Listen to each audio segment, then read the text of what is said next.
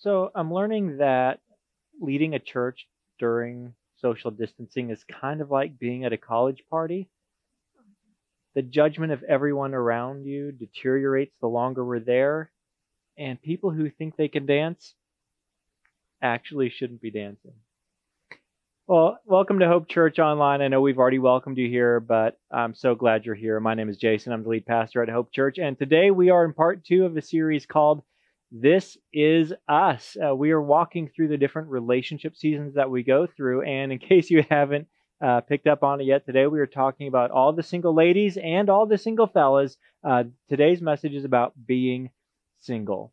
Now, as we work through these seasons of relationship, the reason why we're doing that now is because of what I said last week. You're probably in the same season you were in last month or 3 months ago, but our relationship seasons have hit new intensity. If you were raising kids and married 3 months ago, you're probably in that same season. It's just grown in intensity. If you're single 3 months ago, you still are today, but it's grown in its intensity. And while every single week won't apply to the season of life that you're in, I believe every single part of this series is worth the price of your attention. And here's a couple of reasons why. Number one, it's either a season that lies in your future and you want to get it right when you get there, or it's a season that lies in your past.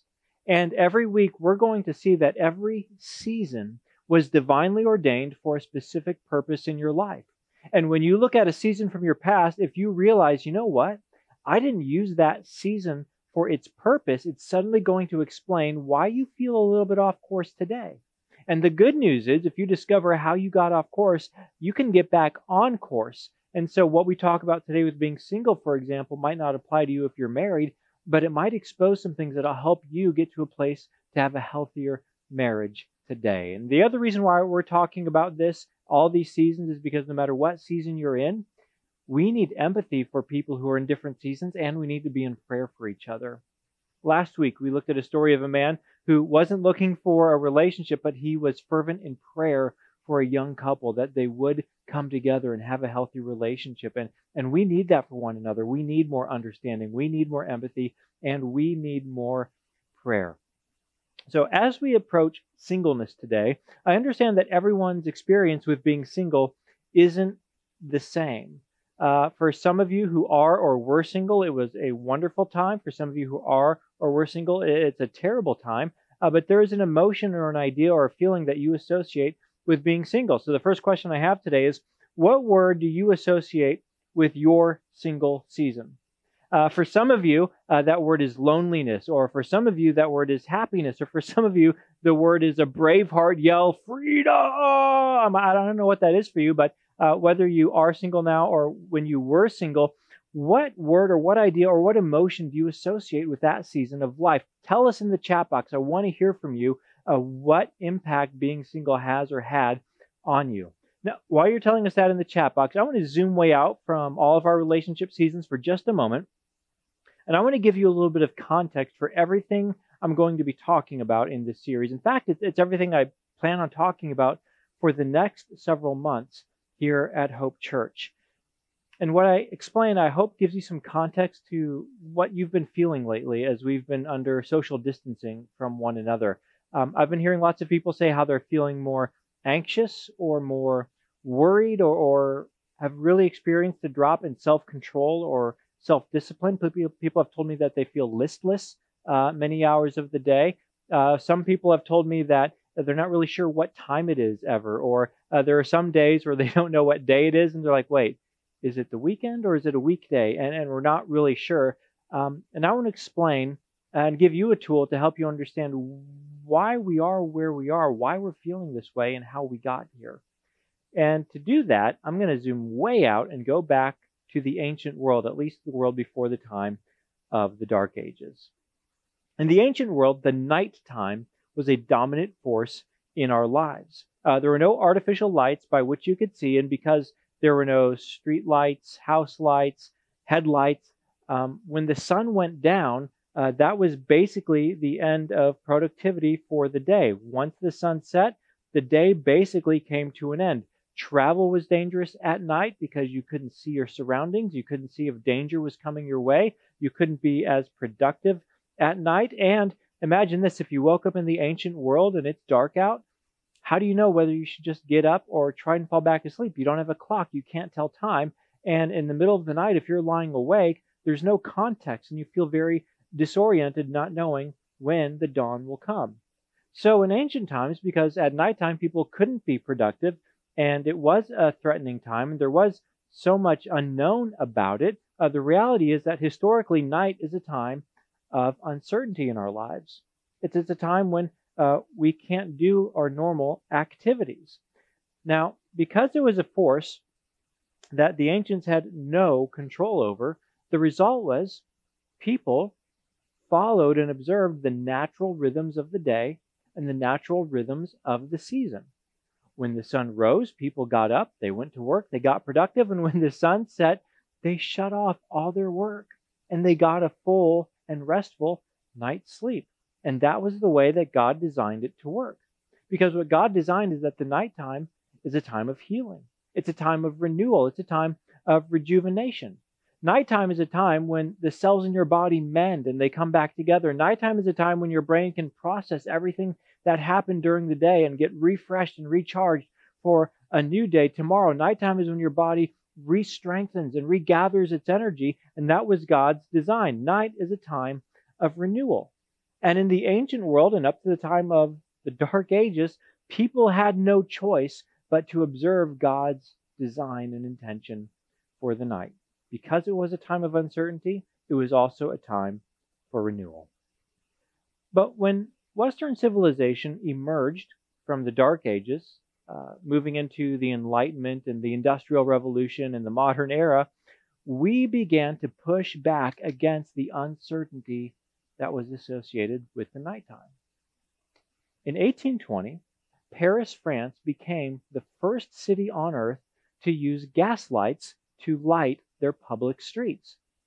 And that was our first pushback against the uncertainty of night. And suddenly people could go out at night and they were safer and they could move around and they could be productive and they weren't limited to daytime hours.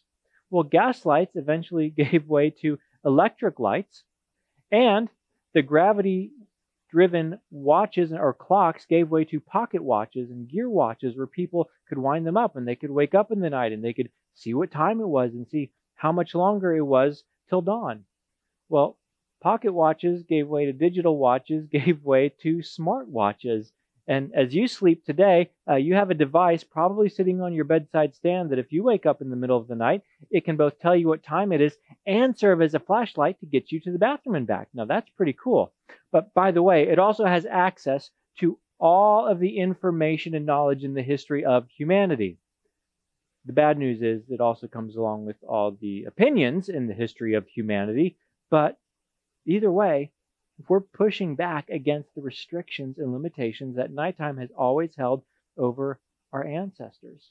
I mean, think about it. Today, you've got Times Square in the city that never sleeps. You've got the Las Vegas Strip. You've got a world in which the nighttime can impose no limits or restrictions on you anymore. We have pushed back against the uncertainty of it. And what we've done with the nighttime, we've done in every dimension of life. We've pushed back against the uncertainty of knowledge. We've pushed back against our uncertainty of physics. We've pushed back against the uncertainties of medicine, and we keep pushing that further and further back. But the results haven't always been good. While we've pushed back against the uncertainty of our world, we've also pushed back against the order of creation that God designed. And we've grown only more fatigued and more tired and more anxious and more disoriented, more exhausted. Because as we've pushed back against the uncertainty of night, we've also pushed back against the intended purpose of night, which is to renew us and rejuvenate us. But suddenly we find ourselves in a world where the uncertainty has pushed back against us. Suddenly we find ourselves in a world where the darkness of uncertainty has gathered over our cities and over the nations and over the people of our planet. And just like the nighttime is uncertain, we have entered a season of incredible uncertainty. We don't know when it will be safe to interact. We don't know when there might be a vaccine. We don't know when there might be treatments. We don't know what will happen with the economy. We don't know what's going to happen in a month, to say nothing of a year from now. We don't know. And we've been plunged into this season of tremendous uncertainty. As I watch the news, and I'm sure you do too, you've probably heard politicians use a metaphor to try and describe what kind of season we're in. And the metaphor that I've heard politicians use is war. They say we're at war with the coronavirus. We're at war with an invisible enemy. Now, that might be a helpful metaphor if you're a leader of a national government or even a local government. Maybe that's the mentality you have to assume. But for the rest of us, I don't think that's the best metaphor to use to really understand how to make sense of the world we live in today. I think it makes more sense to understand our present reality as a season of night. And all the uncertainties that came to our ancestors in the season of night. And we're stumbling about in an uncertain environment, not knowing what's going on around us and not knowing what to expect next. Now, the reason why I think this is an appropriate metaphor to use for our current reality is there will be a dawn. There will be an ending to all of this. There will be a time in the future when we will have clarity, when we will have answers, when we will have certainty. And when dawn finally breaks and we are on the other side of this, the reality is the world will look different. And I don't know how it'll look different, but it will look different. Maybe politics will look different. Maybe the economy will look different. Maybe healthcare will look different. I don't know. But we're going to see a new world around us. But like someone lying awake in the middle of a night without a clock and without a watch, we don't know how long it's going to be until the dawn breaks. We're in a season of night and all the uncertainty that comes along with it. Over the past month, I've been reading through the book of Psalms on my own. And I've seen a few Psalms that have really helped me see where we're at in our world and how to respond to the world that we live in. Psalm 130 is one that I find particularly helpful. Psalm 130 says, I wait for the Lord, my whole being waits. And in His word, I put my hope. I wait for the Lord more than watchmen wait for the morning, more than watchmen wait for the morning. See, this is a good place to camp out right now. This is a good posture to assume when we are in the uncertainty of night, like these ancient watchmen standing on the wall without timekeeping devices, wondering when morning will dawn. That's where we live right now. And the best thing we can do is to wait on the Lord and to put our hope in His word and His promises and His truth. Because we're at nighttime right now waiting for the dawn to come. So here's the question that I want you guys to consider. While night is a time of uncertainty, God has also ordained the nighttime as a time of renewal, as a time of recovery, as a time of rejuvenation. So the question is, will you let God in this season, will you let Him renew you? Will you let Him rejuvenate you? Will you let Him mend you and heal you during this season of night? Because I can think of nothing worse for you than for dawn to break on the other side of this, and we emerge on the other side of this, and all of this is behind us, but you're the same person. You haven't become more resilient. You haven't become more wise. You haven't become more patient. You haven't become more loving. See, this is a moment where God has our attention and He wants to do something inside of us. He wants to do an inner work inside of you, and He wants to strengthen you. He doesn't want you to self-medicate your way through this season, hoping that dawn comes soon. He wants you to look to Him and put your hope in His word during this season. And nothing in our environment is going to help you do this, by the way. All of our attention is focused on the news and on the stories and on the coronavirus and all the bad things that are happening. You have to decide, I am not going to treat this season as a season to do nothing but worry about things I cannot control, but I am going to wait on the Lord and put my hope in His Word and His promises and walk in obedience to Him, so that when the dawn finally breaks on us in the morning, I will be a renewed and a rejuvenated person. Now, I don't know when dawn's going to break. Nobody knows when the dawn will break. But I imagine that when it finally does, that's going to be a pretty good Sunday in church. Now, I don't mean the day when some restrictions are released and we can have up to 50 people gather together, and we have to keep 6 feet apart and wear masks and gloves and stay away and no hugs. And in fact, don't even look at each other because that's dangerous. I don't mean that day. I mean the day when everything is back and the dawn has broken and you are not afraid to hug every single person you meet. Unless you're an introvert like me, then this isn't so bad. But when you are fearlessly coming out on the other side of this and everything goes back and we can gather together again, I want to look you in the eye on that day and see that you are a different person, that you're a stronger person, that you're a renewed person. I think that can be the best use of this season of night. Did you know that Psalm 19 talks about how God will often show up and rescue us when everything around us seems dark? Look at what Psalm 19 says.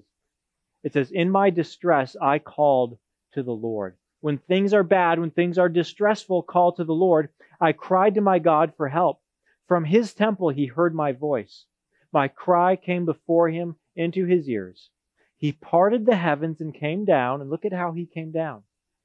Dark clouds were under His feet. He made darkness His covering, His canopy around Him, the dark rain clouds of the sky. Sometimes when God shows up to rescue you, He's enveloped in dark clouds. And I think that's what's happening here. So we can all run around like chickens with our heads cut off, reacting to every news story, reacting to every political speech, reacting to everything the stock market does, or we can be people who wait on the Lord through this season of night, waiting for the darkness to come, asking God to do an inner work inside of us. That we will not be people who rage against the night and complain about the night, but that when we will let God renew us so we can wake up and move forward in the dawn as a stronger person. Now, here's a question I have for you. Does this make sense? Does this resonate with you? Does this help you understand where God has placed us in history? If that makes sense, put it in the chat box. Say, yes, that makes sense. Yes, that resonates. Or you can say, I'm more confused now than ever, because this is the context I'm operating from. This is the metaphor I'm thinking about when I'm looking at the world we live in. And everything I'm going to be preaching on, not just in this series, but for the next several months, is going to be out of this metaphor and understanding that this is a time God has given us to be renewed and strengthened people. And in this series, we're looking at how to be a renewed and stronger person inside of your relationships, because that's a place where we're feeling some pain points, perhaps, as our relationship seasons have grown in intensity. And today we're talking about what this looks like in the single season. Now, if you're single right now, and especially if you are single and living alone right now,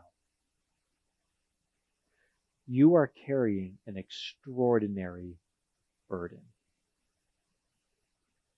Because we weren't made to live alone. Solitary isolation is a punishment. God made us to live in community.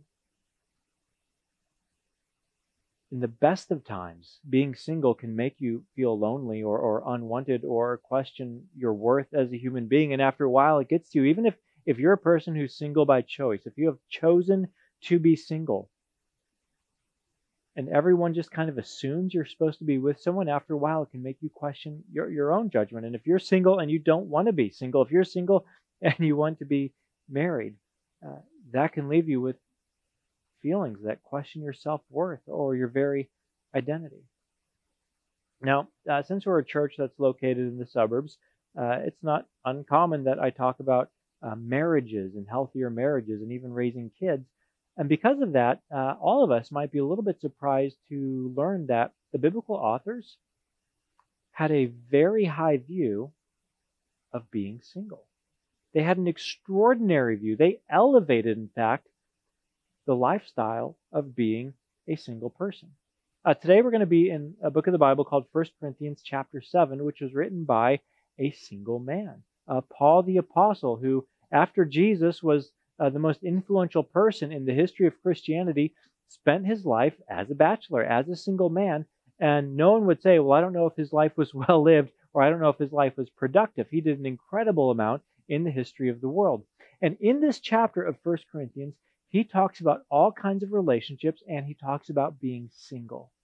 And as he does, I want you to see how he describes what it means to be single. This is going to surprise some of us. 1 Corinthians 7:7. Paul wrote, I wish, if I, on my birthday, or when I throw a quarter into the fountain, he says, I wish that all of you were as I am. And he's talking about his relationship status. He says, but each of you has your own gift from God. One has this gift, another has that. So what Paul is saying here is, the fact that I'm single, that's a gift that God gave me. Now, have you ever received a gift that you just did not want? Maybe you got the fruitcake for Christmas, or someone gave you the gift of getting in early in the multi-level marketing business. You've probably at some point opened a present and you looked inside and there was a gift inside, and you thought to yourself, if the thought that counts, I don't think this gift even counts, because that's a terrible thought. Why would you give me this gift? You have all received gifts that you never wanted. Here's a dieting book for you. Didn't want that gift. What Paul is saying is, you have received, if you're single, you have received a gift from God. And many of us who are single think to ourselves, that's not a gift I wanted. That's a terrible gift. Have you even heard what I pray about, God? Have you even heard what I'm asking you for? Have you seen how much time I spend on the dating app swiping away, looking for someone, because this is not a gift that I wanted? How is it that Paul could call being single a gift when some people who are single don't want that gift? He explains why he can call it that in verse 35. He said, I am saying this for your own good, not to restrict you, but that you may live in a right way, ... Now, in the next words, I'm going to show them to you in a few minutes. In the next words, he explains why being single is a gift, but we have to follow his line of argument here. He says, but I want you to live in a right way. Before you understand the reason, he says, you have to understand the right way to live. Now, this word, this idea, right way, he's talking about appropriateness, or what's fitting given the context that you live in. For example, there are some things that are fine until they're put in the wrong context, then they're no longer fine. So let's say you wear a swimsuit. That's fine if you're at the beach. That's the right way to dress at a beach. But if you're going to a wedding, that's the wrong thing to wear. It's not fitting at a wedding. Or there are some things that I can say to my wife, Kathy, that can compliment her, and because I'm her husband, that's good. It's life-giving. That's the right way to talk to my wife. But if one of you guys were to say the same things to my wife, then we would have to fight. It's not fitting for you to say those things to my wife. It's only right that I say those things to my wife. Now, Paul, in this chapter, has explained what the context is in which we live, what the context is that makes us even able to understand why being single could possibly be a gift. Here's what he explains, verse 29. What I mean, brothers and sisters, is that the time is short. From now on, those who have wives should live as if they do not, those who mourn as if they did not, those who are happy as if they were not, those who buy something as if it were not theirs to keep, those who use the things of this world as if not engrossed in them. For this world in its present form is passing away.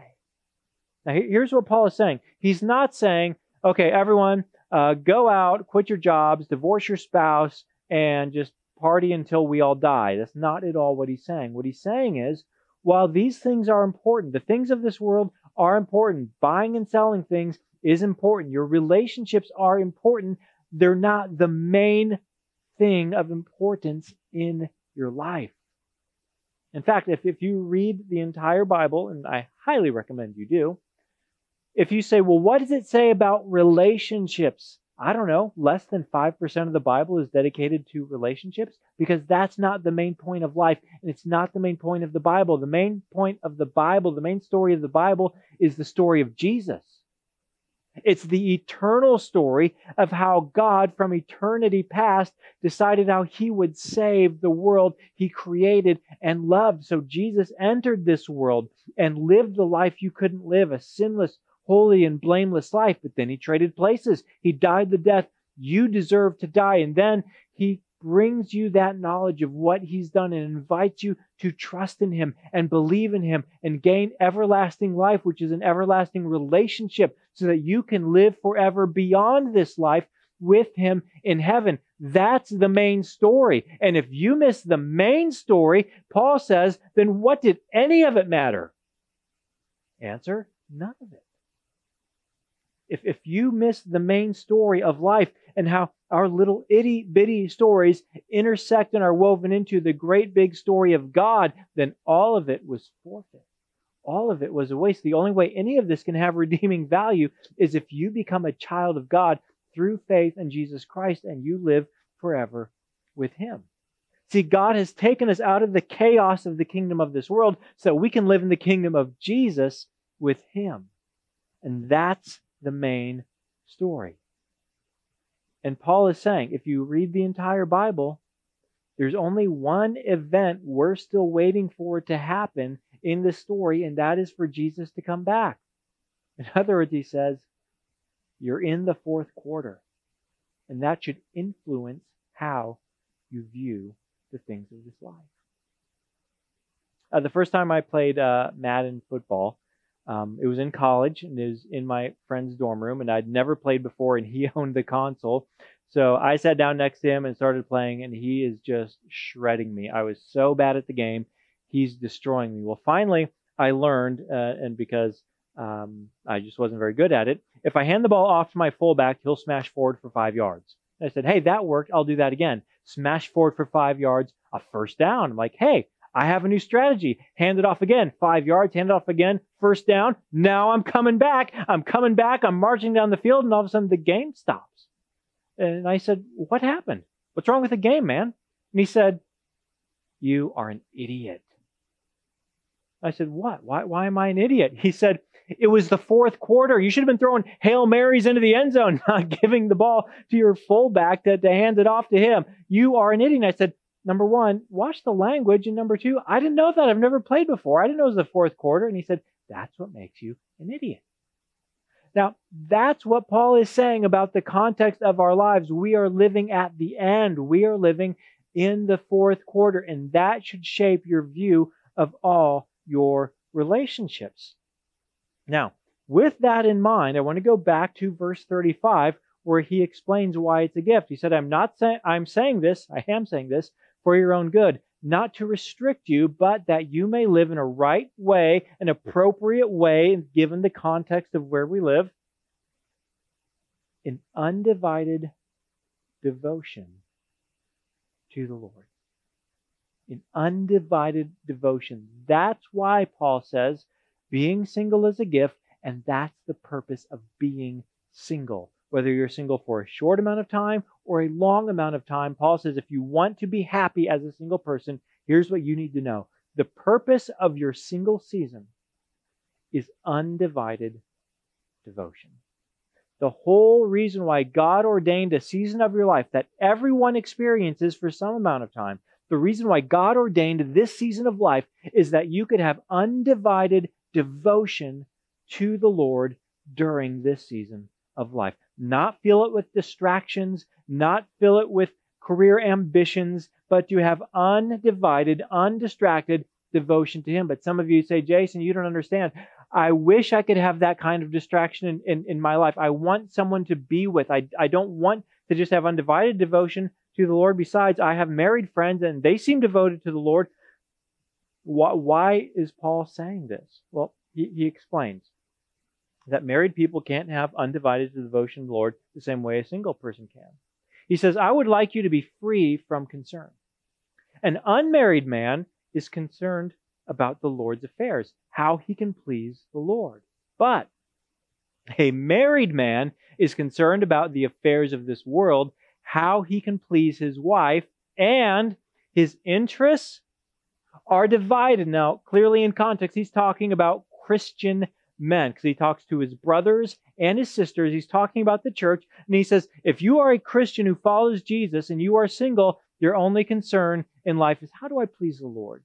How do I live in a path that honors Him? How do I do the most good, loving God and loving my neighbor as myself? But he said, as soon as you put a ring on it, your interests become divided. See, here's what I mean.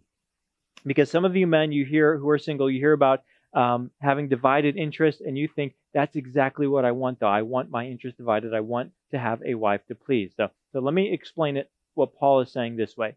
If you're single right now, men, when you get home from work, you can sit back on the couch and you can let the Netflix wash over you. And it feels so good to do that. Now, those days are gone if you get married. Now, I did a pretty good job of picking a wife, if I do say so myself. I have never met a woman who is lower maintenance than Kathy, who is kinder, who is more like Rebecca, who we talked about last week, than my wife, Kathy. She is a wonderful woman. And if I could go back in time to my early 20s and meet her again and marry her again, I would make the same decision again, okay? So take it in that light.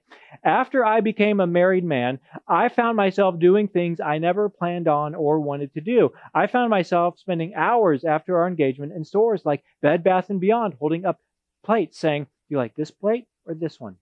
This one or this one? This one or this one? Okay, now let's look at the silverware. And there's all these different options. And she looks at me and she says, it's like you don't even care about what we're picking. And I said, it's not that I don't care. It's that I can't. I'm trying. I can't find it. I'm trying to care. I just can't get there. Guys, you're going to get home from work and you are going to think you can grab a beer after you get married and grab your controller and start playing video games. And she's going to sit down with you and want to talk.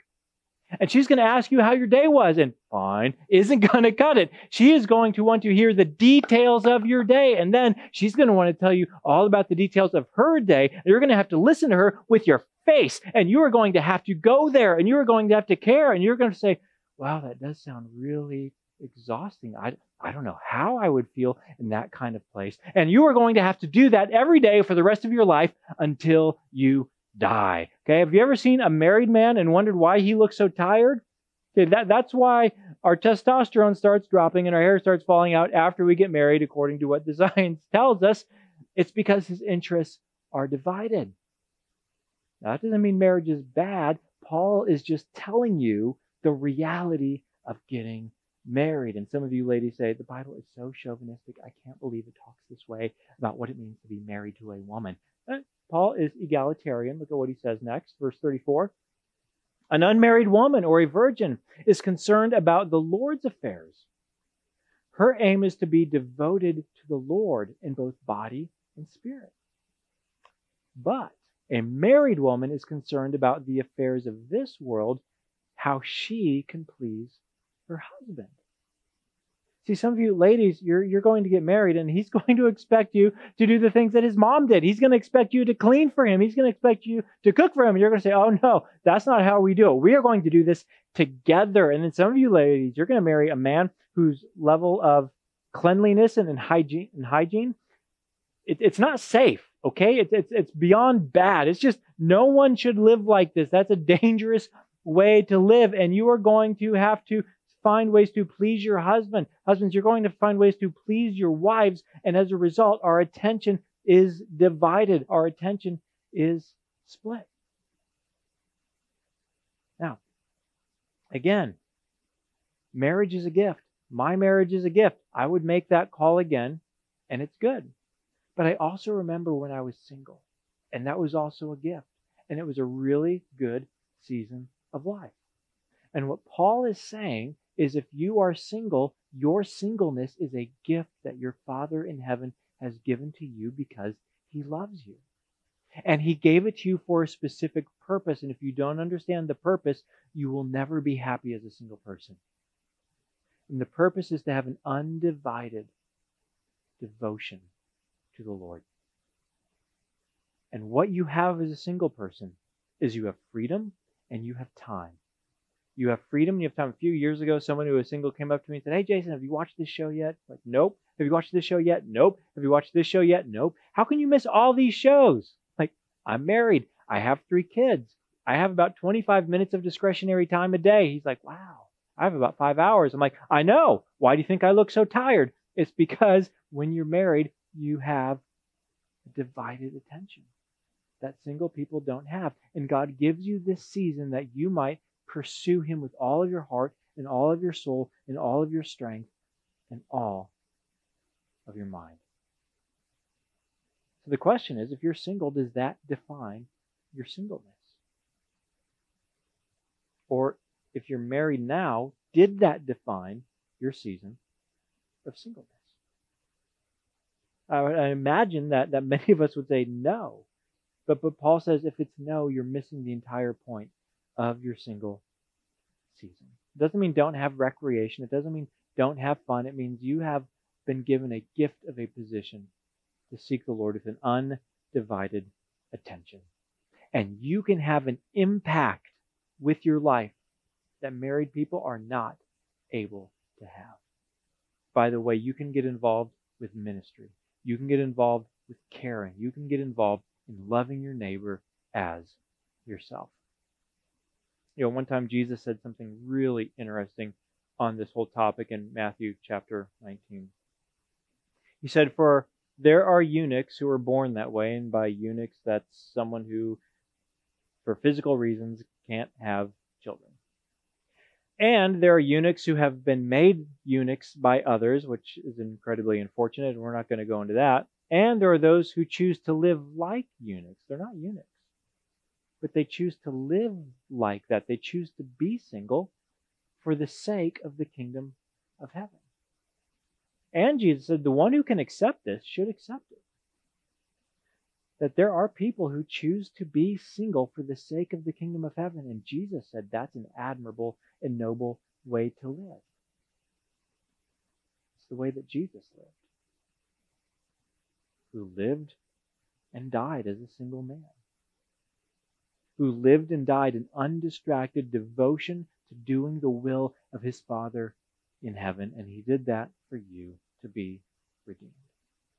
So, that's the purpose of the single season. So, in my closing moments here, I want to describe how to thrive in your single season, okay? How to thrive in the single season. First point is this. Establish your identity. And our primary source of identity is not to be in your relationship status, and is not to be by your income level or your level of education. It is to be rooted in God Himself, and to establish your identity as a child of God. Not to make you a person who will have a healthier marriage in the future. God never promised you'll have a marriage in the future. Except what Jesus talked about is the wedding supper of the Lamb. That's what He promised for your future, eternal life in heaven. And the reason why you want to establish your identity as a child of God is so that whether or not you are single or dating or engaged or married, you are a whole person and you feel like you are lacking nothing, because redeemed children of God lack nothing. If the Lord is your shepherd, there is nothing that you lack. And the more you establish your identity as a child of God, the more confident you are in that, the more you pursue an undivided devotion to the Lord, the happier you're going to be, and the more confident you're going to be in this season of life. Jesus has made you a whole person, so pursue Him. Second, this deals with the reality of being seasoned. Address your loneliness. As a pastor, I have seen people make terrible decisions because of loneliness. The loneliness is understandable.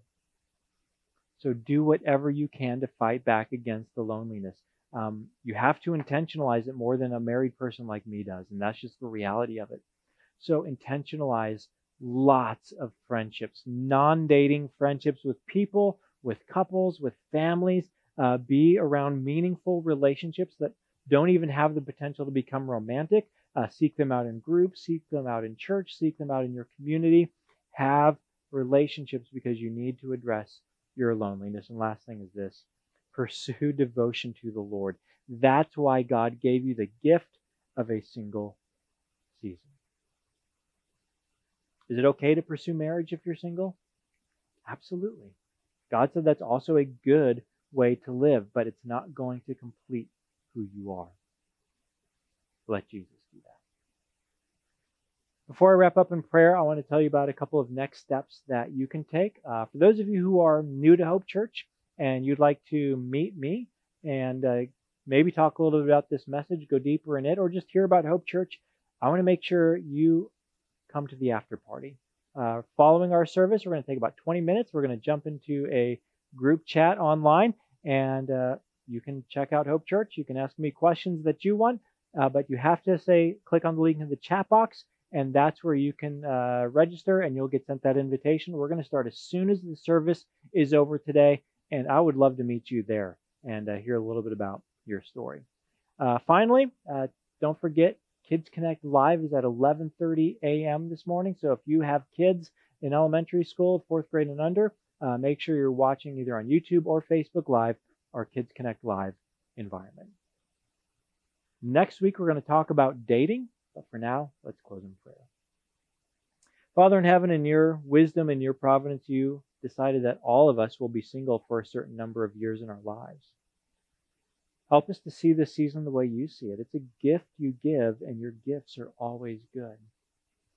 Yet we don't always handle your gifts in the right way or the appropriate way. So I ask that all of us would see that to be single is to have a unique opportunity to seek undivided devotion to you. I ask that we will have the wisdom to live out this season in a way that honors you and is a blessing for us. In Jesus' name.